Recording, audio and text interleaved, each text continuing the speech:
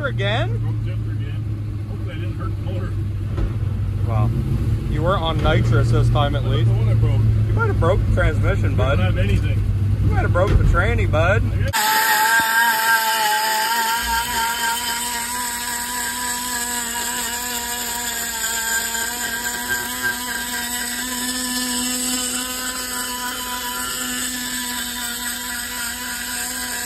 What's the goal here?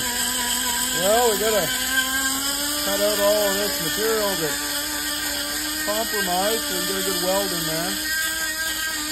We also want to cut out enough that we can get a good amount of filler material in there. You know, we don't want our seam to be at the height. Busted an exhaust valve off. I think we've got a picture of that somewhere. She's laying in there sideways. Really didn't hurt too much. I mean, the whole chamber's not beat up and everything, but you see how it pushed the meat over here. Yeah, it's all cracked in between the two. Yeah, so this all has to be taken out, built up with weld. Really in through both sides needs to. Yeah. This is all going to come down quite a lot, and we'll start with some fresh material. We'll have to put it on the seat and guide machine after, recut these receivers, and pound some new seats into it, and then do a whole new valve job, all new valves, because we had our pistons really weren't fly cut quite far enough. They looked fine in the run stand, but we actually saw some shadowing when we took the head off. Pretty sure it compromised these valves. Those are Inconel probably, aren't they? Yeah. And anyway, we'll put all new valves in the head, both heads, I think, because one broken valve is enough. We kind of got away with it. It didn't hurt the cylinder at all. Yeah. It did the top of the piston just a little, but I mean, really got away with it pretty clean. So I think what we're going to do is we'll just fix this up and we'll change valves in both heads. Should be good to go. Fix the pistons. Well, I fixed the pistons already. Fix 8 pistons. All right, fellas, there's 2 ways to go fast. You either learn to fix your old garbage and buy old garbage, or you have a lot of money. We don't have any money, so we learn to fix our old garbage. We showed you before, he was cleaning that up. Can never get it too clean, and I definitely didn't get it clean enough. I don't think you can ever get old stuff with hydrocarbons that have been burning in it clean enough to weld aluminum.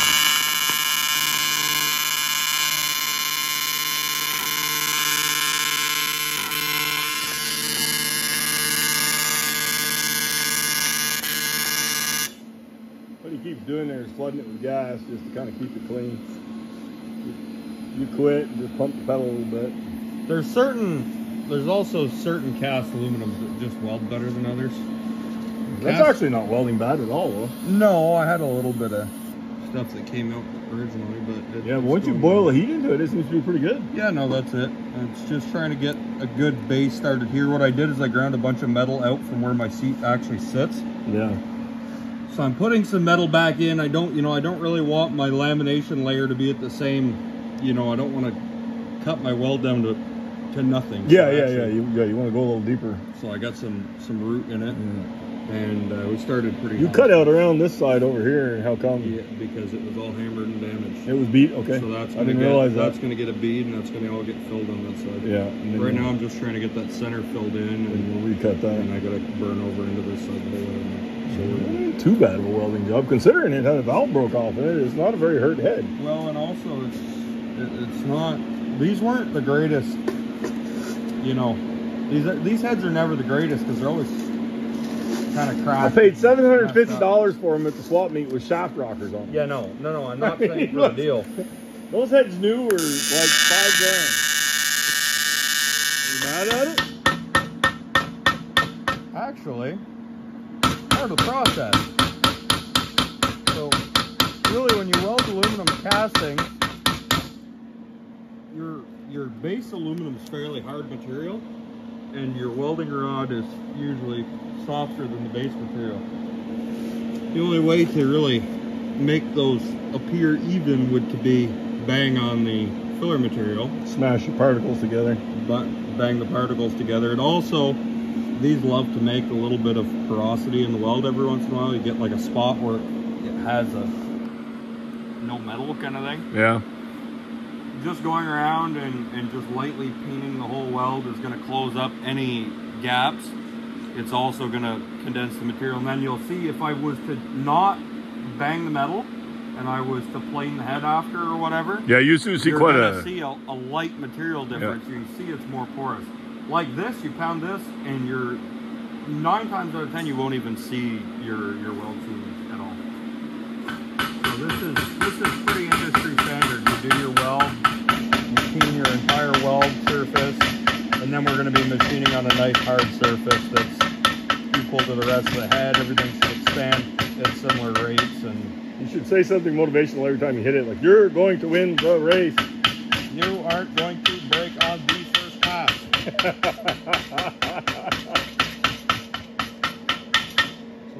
That would work. That's motivational. I like that. Motivational for me. My money is not going to go to waste on this stupid race car. I'm not sure.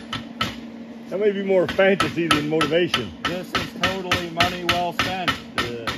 Okay, so let's lie to ourselves every time we hit them. Sure. I mean, that is probably good enough for me.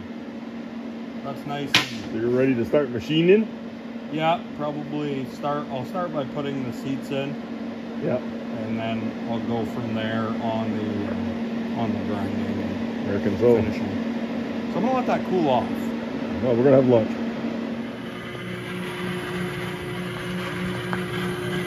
Got an interlocking valve seat. That's right. These are a nice cutter. Fully adjustable. You don't have 100 different cutters like we used to. You just set it up in a jig and cutter, and bang some new seats in there. And Bob's your uncle. Just about.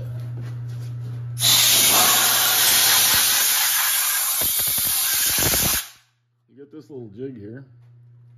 You set your cutter up with this diameter you need, and then you got cutters for everything known to man. Imagine you could probably set up your valve seat cutter with this too, couldn't you? Handily, but you could. No, it's mostly for the seat cutting tool, I think. But that's what we use it for. Completely for the seat cutting. But you can see that. That's So that's going to be good interlocking. yeah. You can see where that weld was and stuff. So after when he cuts, he'll throat cut it, and that'll do half of that, and just a little cleanup work with a burr. See, this one's all set in. You can see where the weld sticks by a little bit. But again, we'll reach down in there with there's a tool to cut down in the throat. That'll clean that right up. And a bit of burr work. Gently put the valve seat in. Yeah, these are always a bit more tricky because you have a dissimilar metal here too. With this other seat, so you gotta... Yeah, that interlocking was... It's a bit more tricky in a way, but it really... If you find the old setup we got for that, actually it's easier. You drop a guide down in there and you run it over. It keeps it square, if we have the right. What I always like to do is I'll just re-measure both parts. Let me just look and see if I can find that. I don't want It does keep it more square. Perfect, so we got 7th thou press bits. This is exactly right on the money. Clearly we have a hard time focusing on one thing around here. So now we're doing a valve job on these heads. Then we'll probably bring the other heads in and cut them to put seats and the other repaired head. Yeah. But we'll do these heads up. This is an old set of Pontiac small block Chevy heads, old NASCAR heads. Pretty cool old things. No, that one's the one we're scrapping. Let me see if I can get this out of the box one-handed.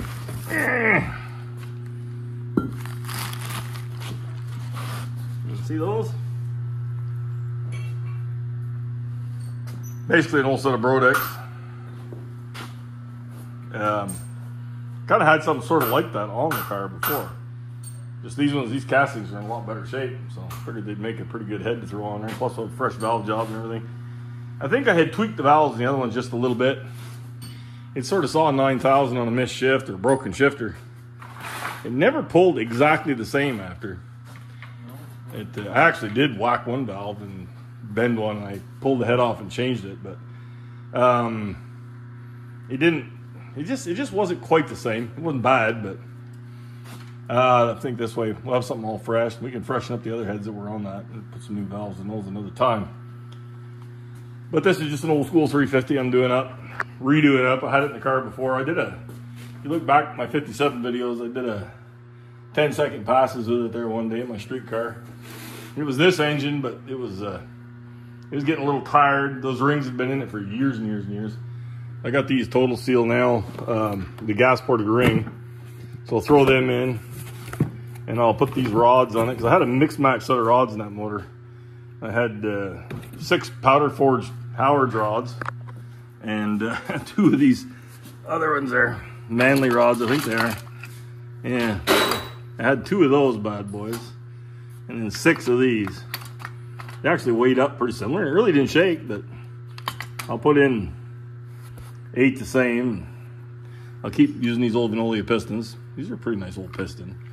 Very narrow ring, oddball ring pack. A little bit, I had to order a custom ring pack, but we'll get her back together. It'd be pretty cool, have it back going again. But that old motor, we've got a lot of history with that engine. In dirt cars, in Ty's race car, it was one of his first good engines. And now, it's been in my street car, so it's we can't quit using it.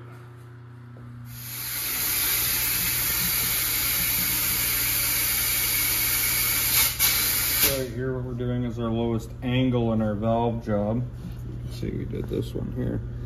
So that's our 75-degree throat cut. You can see here kind of what we're working with here. You can see how much smaller that is. It doesn't do a hell of a lot good to put a bigger valve in and have that bottleneck choke there. The shit out of it. So no, that just kind of opens us up a little bit, and it does blend us into the head a little bit too. It's going to actually save us. Yeah, you're not going to do a whole hell of a lot with save burr, us are you? a lot of burr work. Somebody did a bunch of work in these heads. Yeah, they've kind of hidden it now, but it's... Yeah. Well, I think maybe it was hidden for a reason. That may have been a bug no-no back then. I don't know these heads, what their rules were. I mean, GM sold them over the shelf for all kinds of different race applications. It didn't have to be NASCAR. Anybody racing a Pontiac could buy them for anything, but a lot of the Chevy guys ran them too. They claimed they were a little bit better than the head Chevy had. I don't know why. I mean, they were a Brodex 10X head and not, I don't know, maybe that's just an old wives' tale. I really don't know. I mean, they look cool with the Pontiac thing on them. Yeah, I don't know what Chevy had though. Like if they were running the 10X head back then or what, I have no idea. Yeah, I don't know. But don't know the answer to that. Maybe somebody knows the answer to that. Somebody's smarter than us. It's all mostly fellers my age or older that watch my videos, so Probably somebody might know. If you do, let us know. Probably somebody smarter than us, really. I'm guarantee there's some out there. If we were smart, we wouldn't be doing this. These are the heads I had on it. They're really very close to the same head. These are slightly older, but basically that same Brodex 10X head. And those are actually Dash 8s. They're Dash 8s, these are. Pretty much the same head, though. Yeah, a little bit older. Yeah, these were reported quite well. You can see that was like, that valve it's off the seat just a little bit in the center. It has been whacked. This is not maybe too bad, but I'm sure if you put those on a grinder, you're going to see a little wobble in them. But yeah, these heads here are actually pre-1979. They don't have a serial number on them. So they claim that those are pre-1979. First rendition, I think, of the Brodex head. But yeah, these were ported nicely though and everything. We bought these for like $100 at Carlisle. And I don't think they had any valves in them or anything, did they? They didn't have any valves. They needed... yeah, the guides were all wore out and everything. They needed 16 guides. But, I mean, still, they weren't a bad buy because we've done a lot of racing with those things for $100. I think I probably ended up with about 800 in them time I got them all dressed out. Yeah, you get that hot for case you can.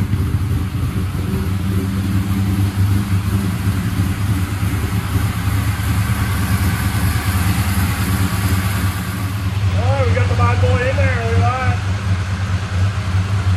Oh, I got my hand in there. Look at that. Yes, sir.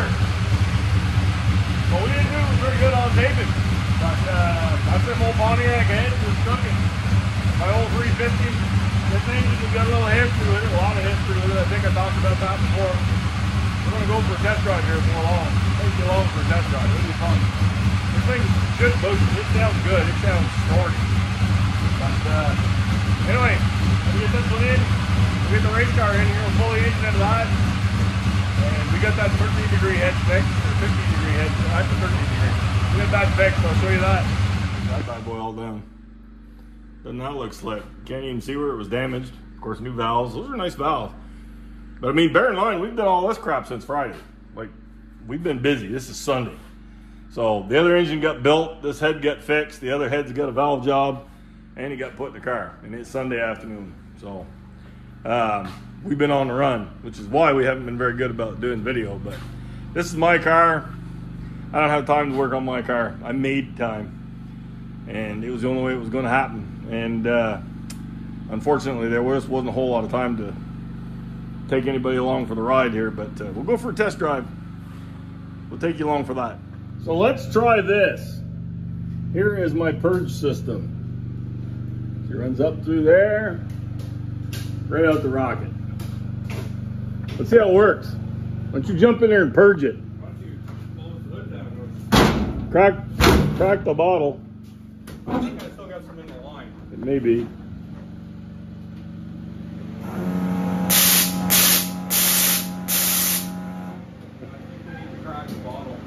Wow, we got to see it. Bring it up under.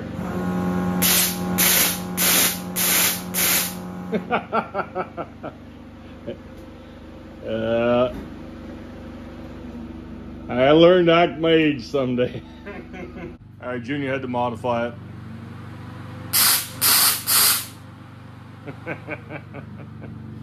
That's nice and cold. We've wasted enough nitrous.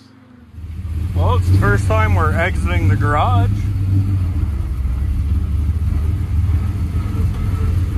What gear do you have in here right now? The 390s. I think we could do Bonneville in reverse. Get my way.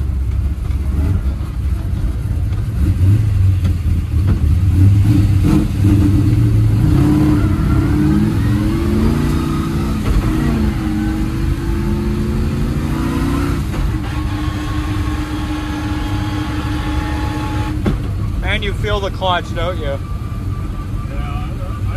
They got hard. Front one of the dash ain't right. I really need to pull the training bag out of it, change that pivot ball. There's a bell house in there for the fork. I had one. I had an adjustable one in stock. Oh shit. Should have said something to me. Uh-oh. They're fixing our power. They're not fixing the bounce ball yet.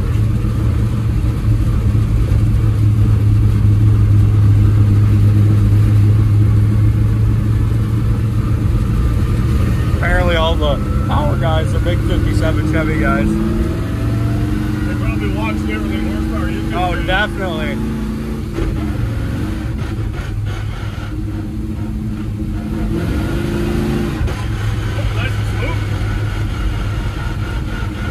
Man, that clutch is like easy on driveline parts, isn't it? You feel it progressively grip more and more. It's crazy. It's fairly snug too. It's killer. Lower RPM. It's like a torque converter. Get up there 3,500, 3,800. Pretty locked, yeah.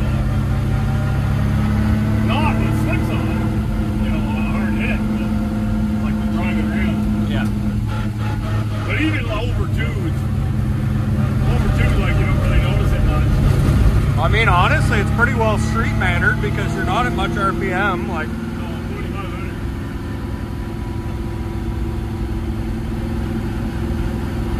Feels good though. yeah. Blood pressure's nice and steady.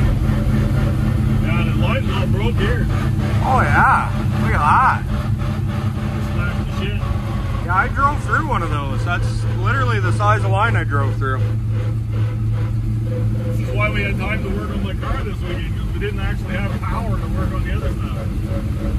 That's a fact. Now we need to go get the race car in and pull that motor out. Yeah, we do. What's you got for power down there at like 25? Good. Oh yeah.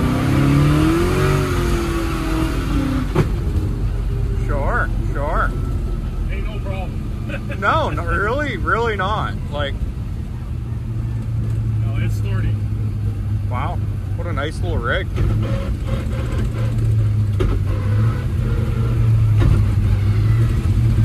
Oh no.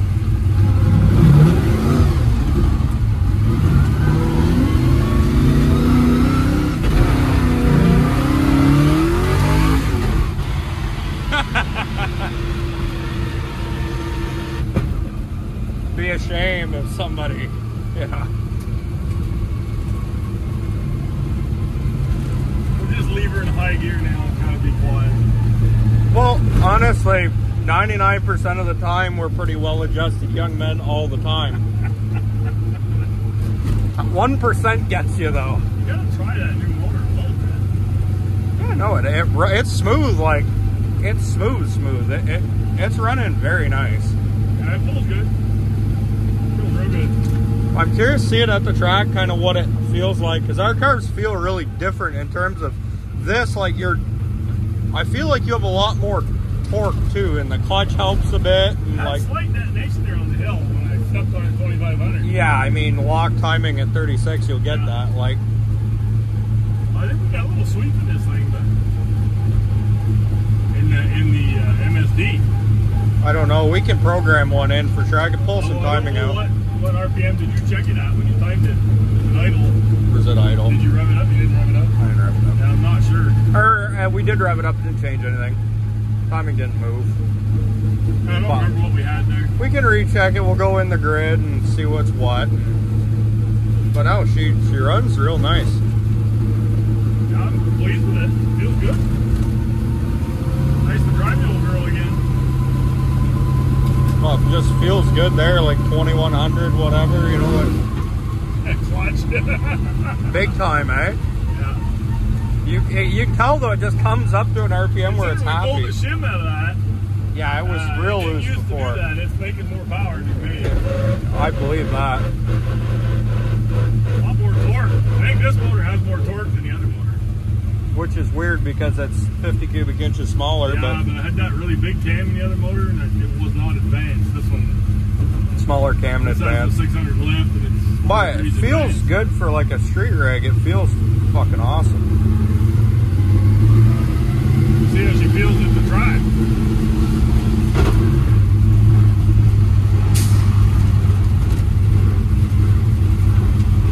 New Brunswick, Jesus. What's that? That truck was from New Brunswick. Big, a lot of power out. The guys spoke English, we could have asked them when they thought they were going to be done. Yeah, no kidding.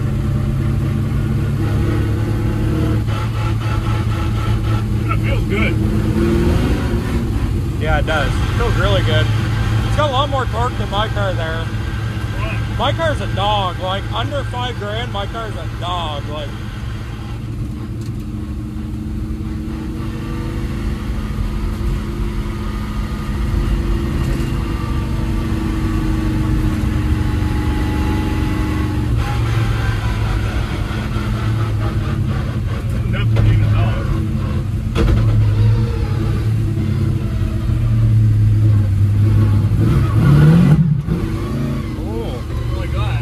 like that at all. Probably a little lean there or something.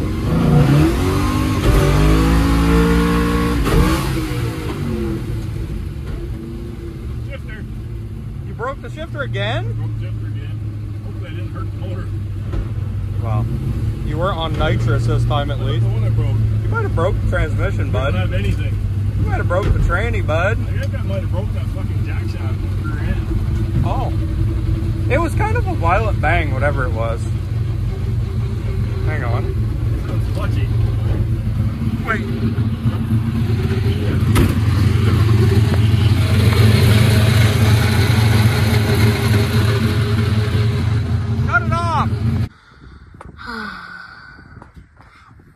Well, we made it 5 miles, maybe.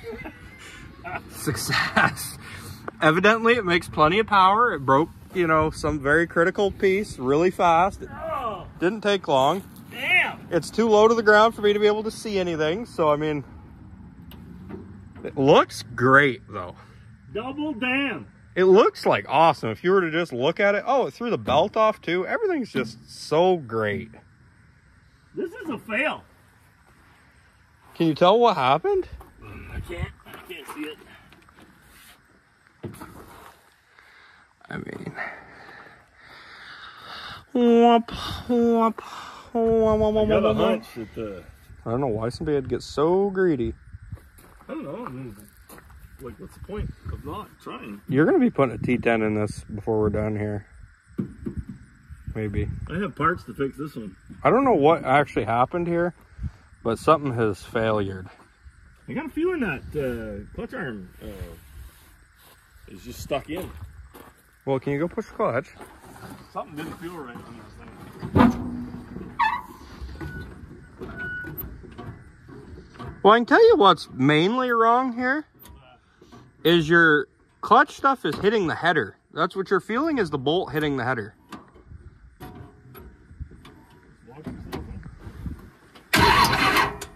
Are you, I take it you're in gear?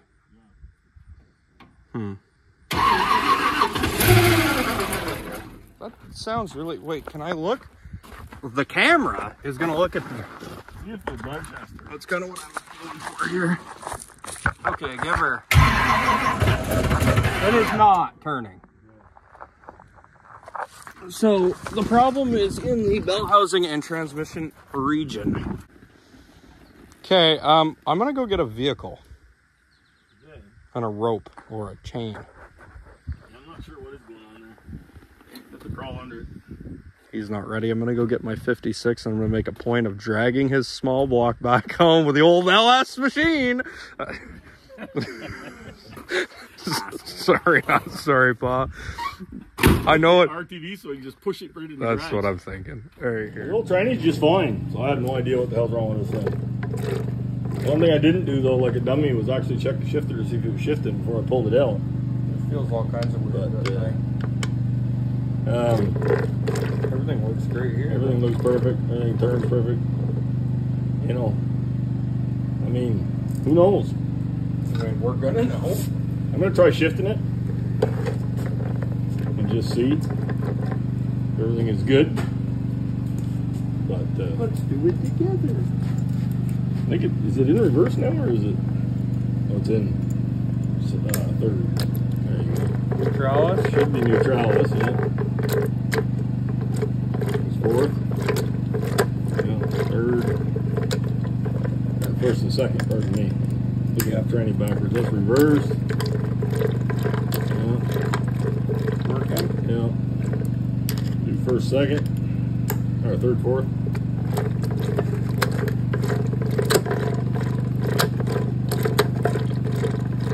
Awesome. Yeah. So you can see the way that works. There's no synchros in these. You got your dog ring drops into those notches. Yeah, she's just a male-female action. That's why you can shift it so fast. It's also why it's quite clunky. You hear that when it goes in gear, that clunk, you know? See, sometimes too, if you're in a parking lot, Yeah. you'll get it where they're Yeah, you've got to let go of the clutch a little bit to find your gear. Yeah. Yeah, you'll hear it tong when it goes in there and the drive shaft will shake. You get in a lineup, you know if a guy's got a dog ring tranny or not right away. The thing is, the input shaft was awful hot when I pulled it out of there, so pull that clutch part. Is it twisted at all? Yeah, Mhm. it might look a bit. Yeah, there's nothing new. Nothing Well, I'm gonna find that pivot ball I got on new. Yeah, I'll pull the bellows now. So we found the problem, and this one was surprising. Pa used up all 5 of his guesses and didn't guess it, but as you can see, now I just had that thing in my hand and the spline didn't look bad, but apparently it must have been worse than it looked. But this is the problem. When you can do that, you know, it ain't gonna drive the car. So Apparently she's hooking good on a dirt road to do that. I love it. You just strip the splines out of a clutch disc on a dirt road. I've never stripped the splines out of a clutch disc before. So anyway, the tranny's all right. We've ordered a clutch disc, and I've ordered a pivot ball so I can make that clutch work a little better. And I reckon we'll fix that crank bolt, push her outside, and call it a day. We'll get a disc, we'll throw it back together.